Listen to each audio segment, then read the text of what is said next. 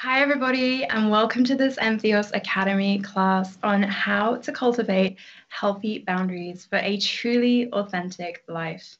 My name is Hannah Brahim. I am a coach and founder of a website called Becoming Who You Are, which you can find at becomingwhoyouare.net. And I help people live lives where what they're doing on the outside reflects who they really are on the inside. And that's exactly what we're going to be talking about today with this class on cultivating healthy boundaries. So before I dive into the 10 big ideas that I want to share with you today, I just want to talk for a few moments about what boundaries are and why they matter. So why are they important for living an authentic life? So in a nutshell, the very simple definition of boundaries is that they help us let the good in and keep the bad out. So I'll just say that again because it's very simple, but this is what they are. They let the good in and they keep the bad out. So there's two main types of boundaries that I'm going to be talking about today. The first type is boundaries with other people. So this is when we hear about boundaries, this is usually what we think about. We think about how we show up in relationships, things like setting boundaries between work and personal life and all that really important stuff. And there's also a second type of boundaries that I'm going to talk about, which are equally as important, but that sometimes we can overlook when we focus just on boundaries with other people. And this is boundaries with ourselves. So when I say boundaries with ourselves, what I mean are things like time management. Do we spend our time in a way that is aligned with our values and our priorities? Do we keep the commitments that we make to ourselves? Do we do what we say we're going to do when we say we're going to do it? And stuff like that is really fundamental to our own feelings of self-trust. And all of that stuff really counts towards how do we show up in our relationships and in our lives? Do we show up with authenticity? So boundaries are super important overall, just because when we have healthy boundaries and when we cover the 10 ideas that I'm going to share with you in this class, these healthy boundaries have a profoundly positive impact, not only on our relationships with other people, but also on our relationships with ourselves. So on that note, let's dive into big idea number one, which is remember that boundaries are beautiful. So as I said in the introduction, boundaries let the good in and they keep the bad out. And in that way, they really protect and nurture us. So when we think about boundaries, when we think about the word boundary, we might have a vision in our minds. I don't know what you think of, but I sometimes think of boundaries like a wall or a fence. When I hear that word boundary, it's a dividing line between one thing and another. So when we think about boundaries in relationships, we might think of it as something that separates us from other people. But the really, really counterintuitive thing about healthy boundaries is that when we can cultivate healthy boundaries in relationships, we can actually have more intimate relationships. So the reason for this is that sometimes when it comes to emotional and psychological boundaries, where those boundaries are or identifying those boundaries can get quite murky. If you think of our physical boundaries, we all have a layer of skin, and that is a very, very clear physical boundary that shows where we end and where the air or the world around us begins. When it comes to emotional and psychological boundaries, however, especially when we're in a very close relationship with someone else, those lines where we end and where the other person begins might be harder to define. So when we have healthy boundaries, it helps us become more intimate with other people just because we have a very strong sense of security. We have a very strong sense of where we end, where the other person begins. And we also have a very clear idea of what are our feelings, what our needs are, and what our values are, and then what the other person's feelings are, what the other person's needs are, and what the other person's values are too. One of the great things about being human, and one of the most special things, is that we are conscious beings. We have a really strong sense of self and sense of identity. When we don't have healthy boundaries, it's one of the biggest threats to our sense of self because we risk taking on other people's feelings, other people's values, and ultimately living somebody else's life and a life that is not true to ourselves. But when we have the safety and the security of healthy boundaries, we can actually get closer to other people and develop more intimate relationships with them because we feel safe in the knowledge that we will always have ourselves. We will always be able to keep hold of ourselves as individuals. So, along with that idea around healthy boundaries helping nurture more intimate relationships, I just want to spend a few moments talking about the word no. So, this is often the word that we associate with boundaries, particularly in relation to other people. And a lot of us really struggle with the word no. We might feel kind of bad about saying it. We don't want to hurt other people's feelings. It might be a very uncomfortable word for us to say. But ultimately, saying no is a part of healthy boundaries and it is a part of living an authentic life. So, I wanted to share a slight shift in perspective that you might find helpful when thinking about saying no, that can make it feel a little bit more lighthearted, a little bit more positive. So, that idea is that every time we say no to something, we are saying yes to something else. So, I'll just say that again so it really sinks in. Every time we say no to something, we are saying yes to something else. So if I say no to a work project, I might be saying yes implicitly within that no to more time to spend with my partner, or more free time for myself, or more time to spend on other projects that are a better fit for me and are more aligned with what my priorities are right now. So whenever you're faced with a situation when you need to say no, I'd really invite you just to take a step back, take a deep breath, and think, okay, when I say no to this, what is it that I'm really saying yes to?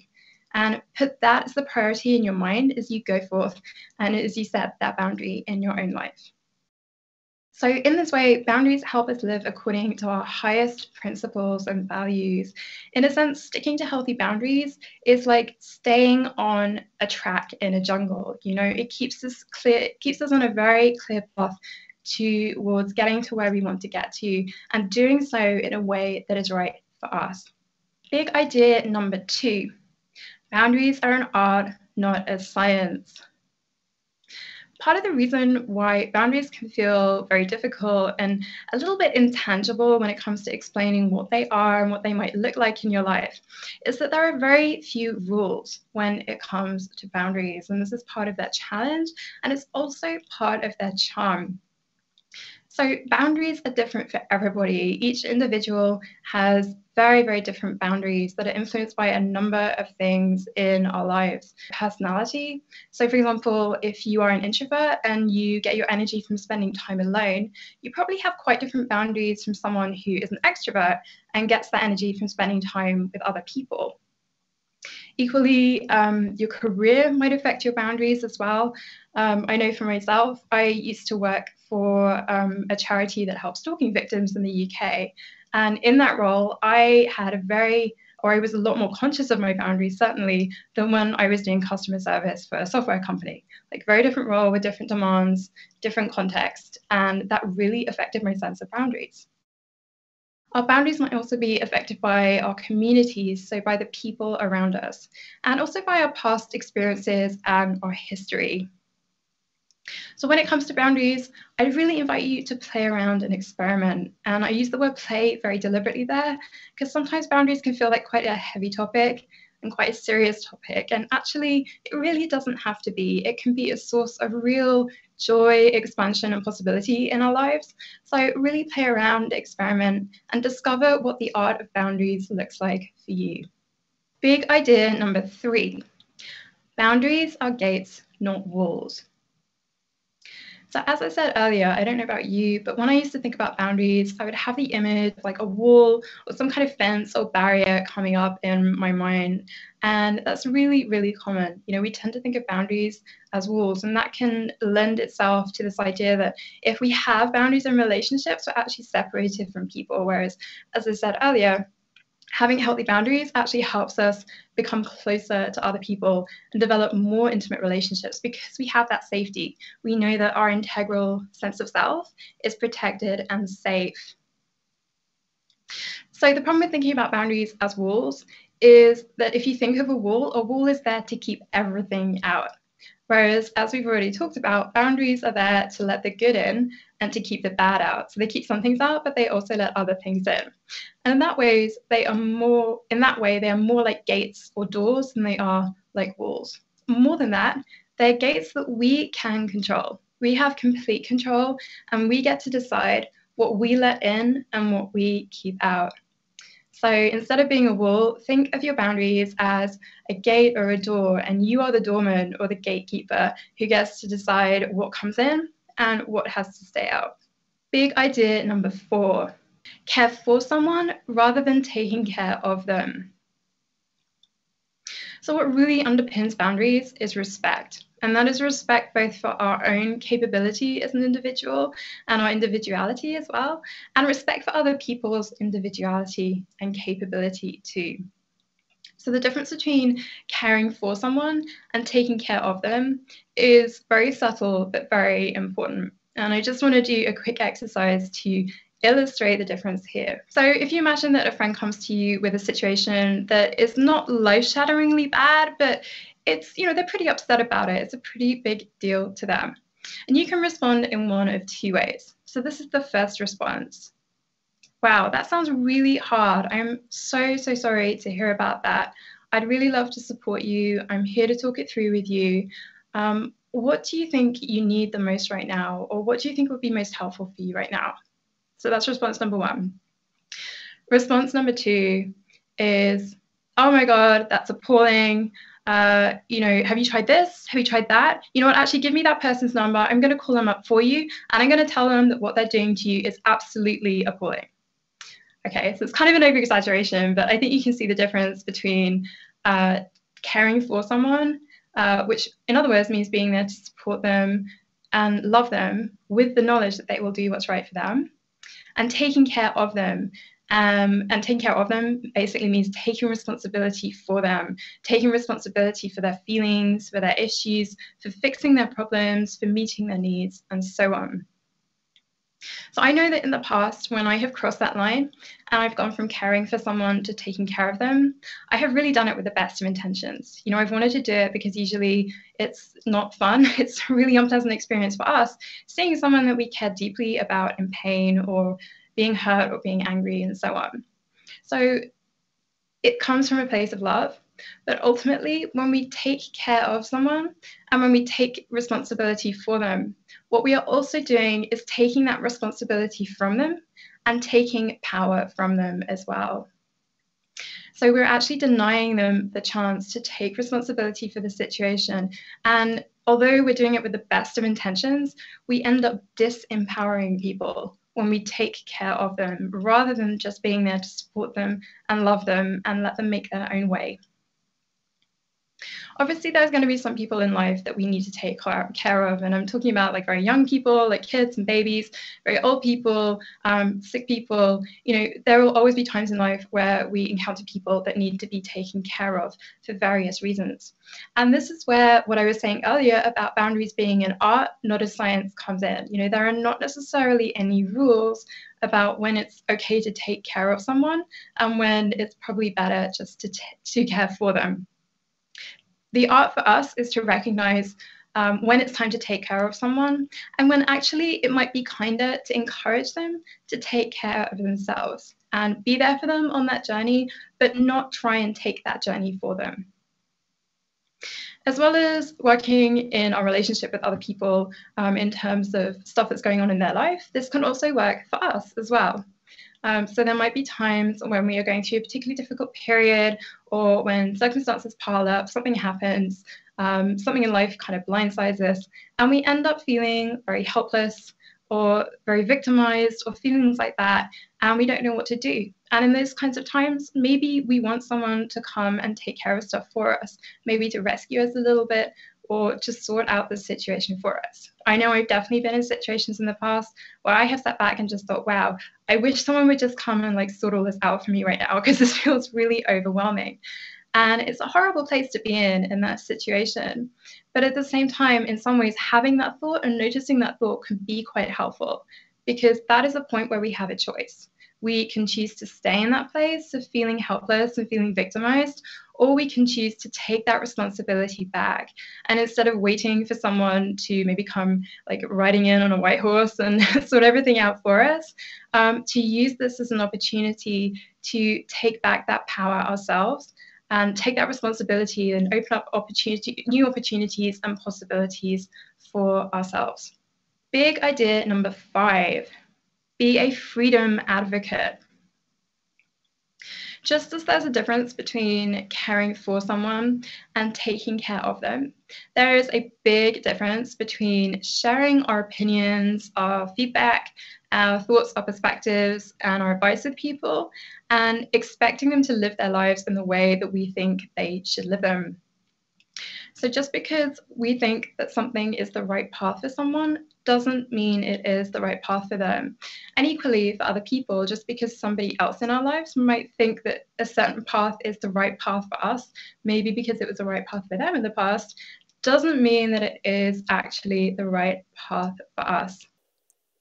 What this really comes down to, and what being a freedom advocate is all about, is recognizing that we can influence other people, but we can't control them.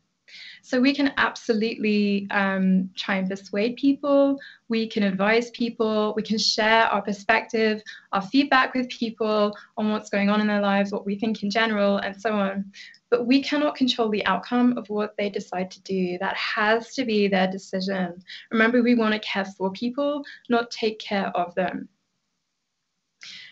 If you're ever in a position, as I know that I can be sometimes for sure, I'm not immune to this, where I think that somebody should live their lives in a certain way and they're not doing that and they're breaking that expectation that I have, or equally when we might be breaking other people's expectations of us.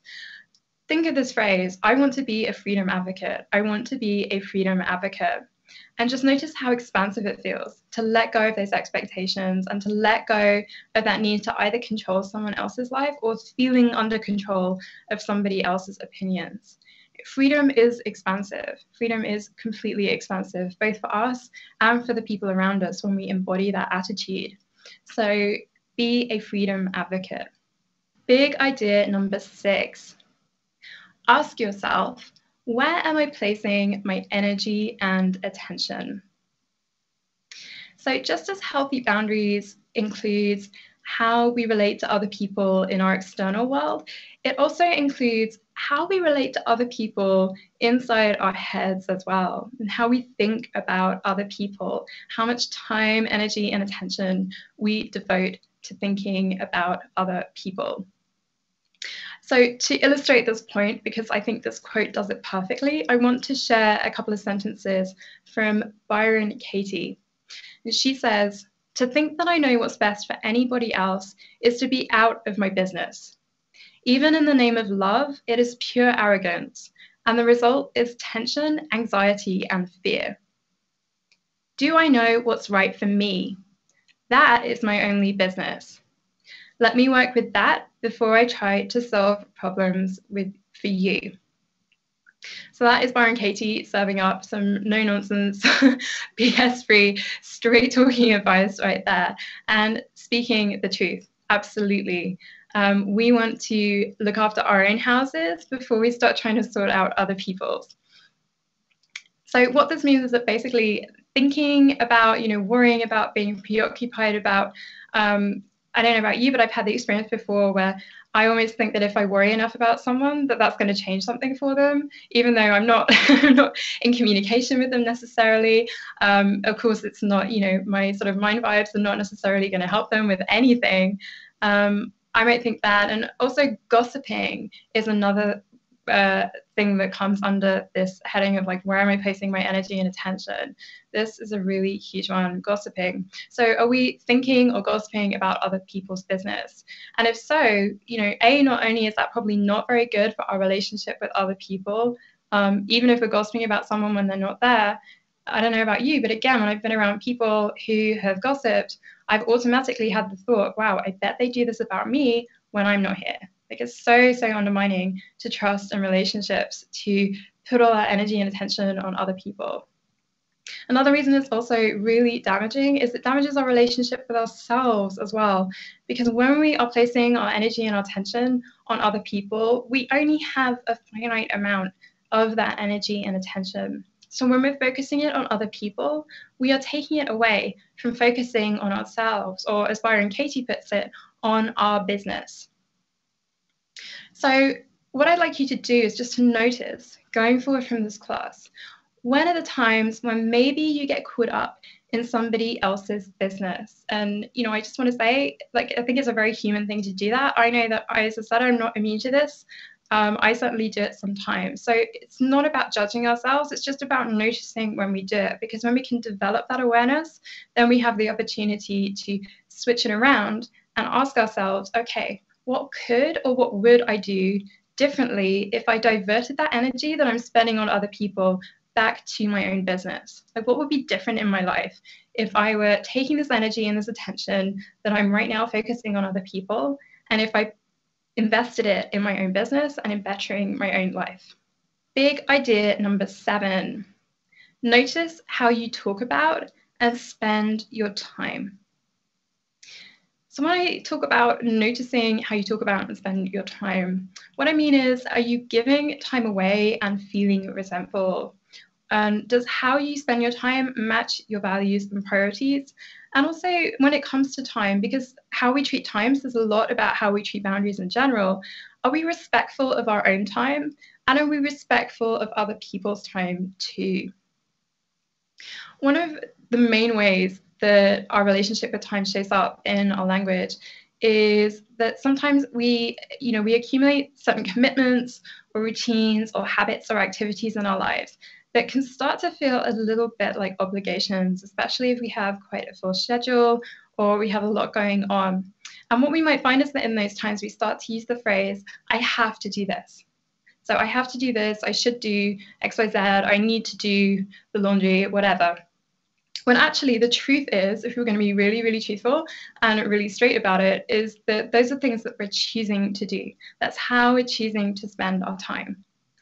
So when it comes to boundaries and cultivating healthy boundaries around how we spend our time and doing so in a way that allows us to live an authentic life, there's one really useful litmus test that you can use.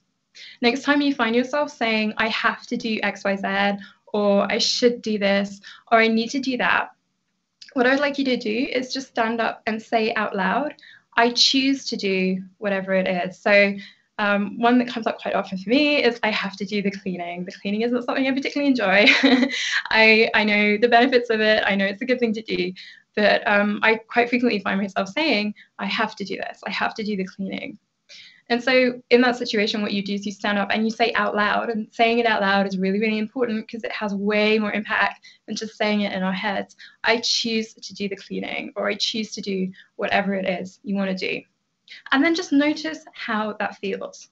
So for me, when I stand up and I say I choose to do the cleaning, that actually feels quite empowering, because I know that once I've done the cleaning, I love having a clean flat. I love the benefit that it brings. I love the lack of clutter, the sense of orderliness. I really like it. It brings me like a real sense of pride.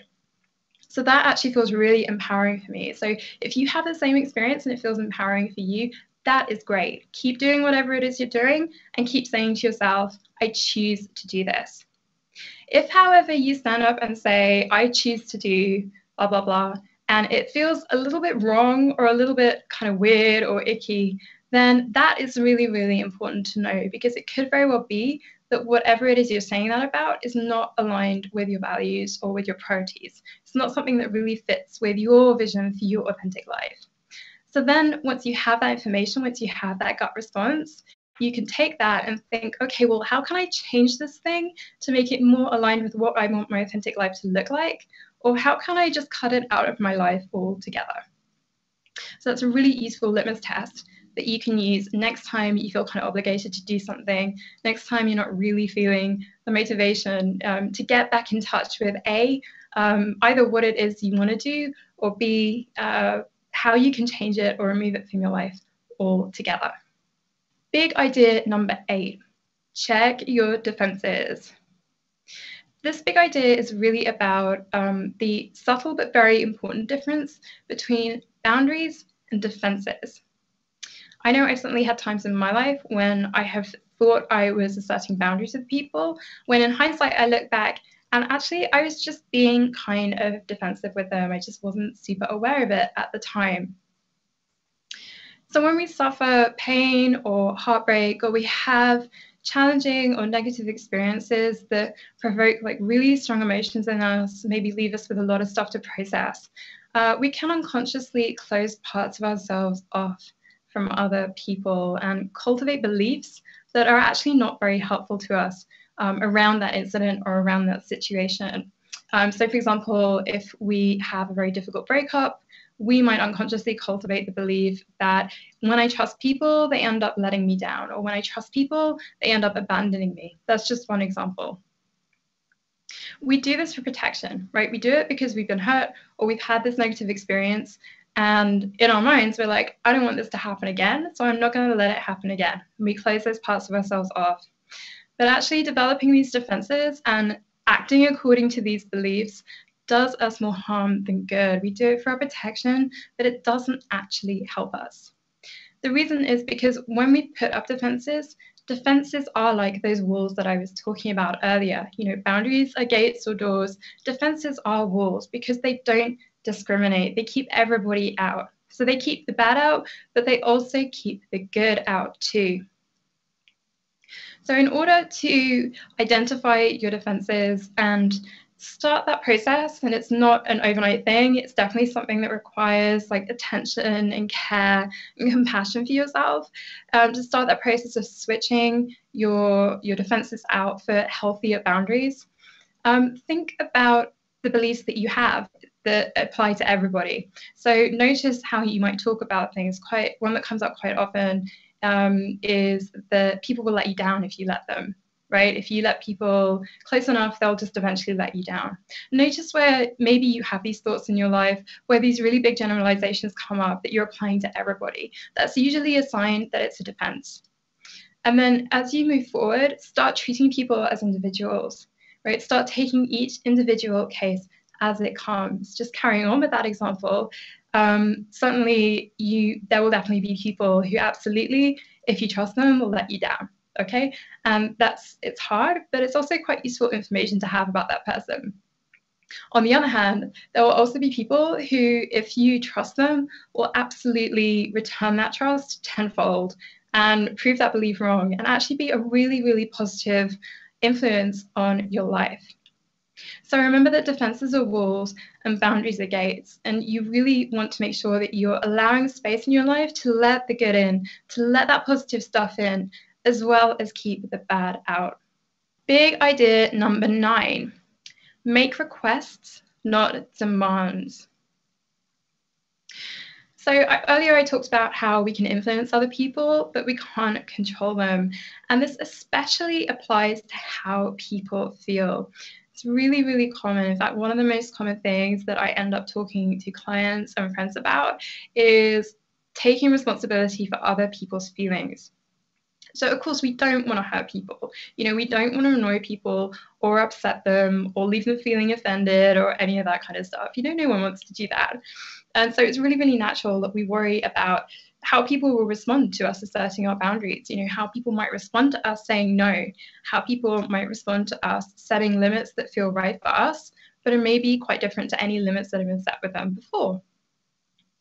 The important thing to remember is that there is no such thing as right or wrong boundaries. You know, just as I said earlier, I probably have very different boundaries in some ways to you. That doesn't mean that mine are any better than yours or righter, for want of a better word, than yours, or yours are kind of like wrong in some way or invalid. They're just different. So when it comes to communicating our boundaries with other people, we really need to remember that what our responsibility is communicating them as clearly, as compassionately, and as respectfully as possible. And how people feel as a result of that communication is ultimately their responsibility. Like I said earlier, we can definitely influence this. If I said something to you in a very blunt way, and you know, you would probably not feel so great as a result of me saying that. And you probably have quite a different emotional experience if I said it to you in that clear, compassionate, and respectful way that I was just talking about. So we definitely want to take responsibility for checking how we're communicating with people, because that will influence how people feel as a result, and ultimately how they respond as a result of what we're saying. But we want to remember that we can't ultimately take control for how they choose to interpret what we're saying and how they choose to feel as a result of that. So what does clear communication mean? Really, when it comes to boundaries, it looks like requests. So when I say it looks like requests, I mean requests as opposed to things like dropping hints, or maybe being slightly passive aggressive if we're annoyed with someone, or dancing around the topic, and so on and so forth. When it comes to setting our boundaries and when it comes to sharing our boundaries with other people, we want to make it as easy as possible for them to agree with us. And we want to make it as easy as possible for them to say yes. And we do this by making clear requests of people and being clear with them about where our boundaries are. When we kind of dance around the topic, and I know quite a lot about this because I'm British, when we dance around the topic, or when we, when we can get slightly passive aggressive, or when we communicate through body language instead of through words, we're not making it very easy for people to agree with us, because most of the time they probably don't know, they're not mind readers, they probably don't even know what it is we're really trying to communicate to them. So we want to be really, really clear in our requests to other people. And at the same time, we want to remember that requests are not the same as demands. When we make requests of other people, they are absolutely free to agree or to decline as they wish. Again, we cannot control that. What we can control is how we make the request and how clear we are. But it is the other person's responsibility, just as it's their responsibility as to how they feel. It's their responsibility as to how they respond as well, because that's their life and that's up to them. But when we make requests, even if the other person declines, we are still opening up space. We're opening up space for negotiation. We're opening up lots of possibilities. And we're opening up a really expansive space that we're then holding to come to a win-win situation, or a win-win agreement at the end of it that is right for both people. When we make demands, on the other hand, we are constricting the conversation instead of expanding it. We are shrinking it down only into two possibilities, which, to use the saying, is like my way or the highway, right? It's either this way or it doesn't happen at all. And when we do that, we back the conversation into a corner, which is really, really not productive for us. So when it comes to expressing our boundaries with people, we want to remember that what we're responsible for is how we communicate those boundaries. And we also want to focus on making requests, not demands, and honoring that the other person is going to respond in a way that is right for them. Big idea number 10, and the final big idea for today, is don't just say, do. So there's a saying that honesty is when your words match your actions, and integrity is when your actions match your words. And that's what boundaries are really about. We want both honesty and integrity when we live with boundaries. And we want honesty and integrity as we cultivate an authentic life as well. Those two values are really key values of authenticity. So boundaries are about action. Ultimately, we can talk about boundaries all we want, but where boundaries really show up is in what we do. So we need to look at what we're doing rather than what we're saying. And equally, when it comes to boundaries with other people, we need to look at what other people are doing rather than just at what they're saying. Boundaries are ultimately, as I mentioned at the very beginning of this class, really key part of boundaries is keeping commitments we make, whether to ourselves and to others. And this is where the doing part also comes in. When we can make commitments to ourselves and to other people, and when we keep those commitments, we cultivate trust, we deepen our relationships, whether that's with ourselves or with other people. And especially when we make commitments to ourselves and keep them, we give ourselves space to live with much greater authenticity. So thanks so much for watching this class today. I really hope it has been helpful for you as you think about how to cultivate healthy boundaries in your own life and live with more authenticity. I would love to hear which of these 10 big ideas resonated with you the most. So if you're a member of the Oasis, please feel free to go ahead and leave a comment below this class and share which of the ideas resonated with you. If you have any questions about this class or about boundaries in general, feel free to email me at Hannah, that's HANNAH, at becomingwhoyouare.net. Thanks so much for listening, and I hope you have a very beautiful and boundaried day.